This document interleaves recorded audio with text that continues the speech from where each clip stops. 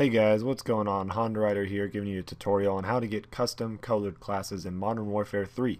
So first, before I start the video, I'll give thanks to xflamehd_ for finding this glitch/exploit. He's from nextgenupdate.com, so go ahead and give him some rep and thanks for finding this for us. And then also, you must have an Elite Premium subscription in order for this to work, because I do not believe you can edit your classes with a free account of Elite. I'm not for sure, but I'm 99% for sure. I hung on the percent part, I don't know why. Alright, so what you're going to do first is go up to elite.callofduty.com, and you're going to come up to your little home page here with your Elite summary.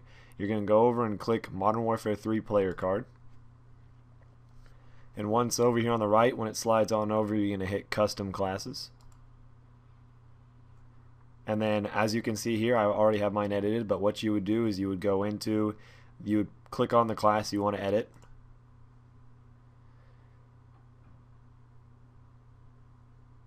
And then once this loads up here, you would put the color you want the class to be, and then space and the name of the class.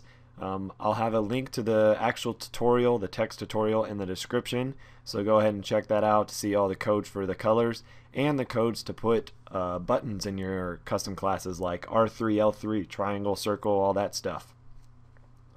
So once you have that edited, you'll go ahead and go down and hit select, and that's going to save the change to that class.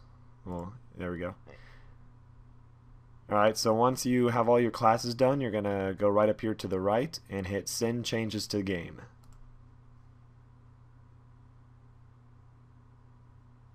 Okay, it says success, so the rest you do in the game, so I'll see you there.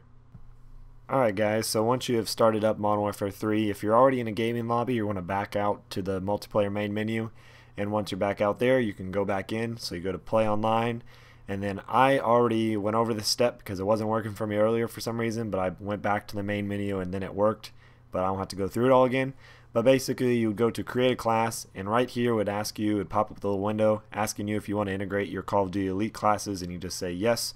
And as you see there are my colored classes. And so yeah, a pretty cool little exploit. I'm assuming that probably isn't meant to happen, but it does.